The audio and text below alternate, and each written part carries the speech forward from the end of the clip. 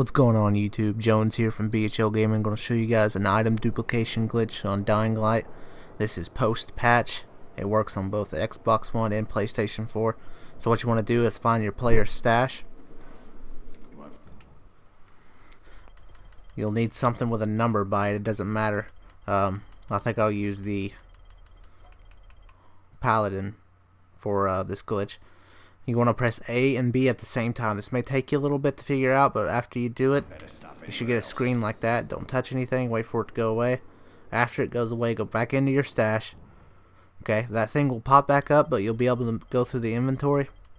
Whatever you want to do. This doesn't work on weapons. I'm going to do Berserker. You just press Y on it, and it'll go all in your storage. Now I have 620 Berserker. So I hope this video helped you out.